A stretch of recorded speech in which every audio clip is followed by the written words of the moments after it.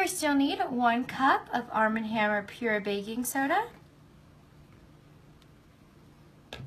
Next, you'll need a ½ teaspoon of water with 4 to 5 drops of watercolor in it, food coloring.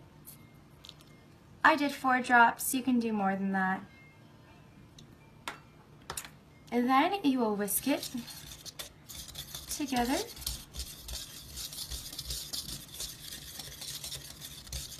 Until you get so the mixture is going to be really crumbly, but once you squeeze it and it holds its shape, that's when you'll know that it's ready. At this time, you'll want to prepare your egg mold. You'll want to cut it 4 times, each on different sides.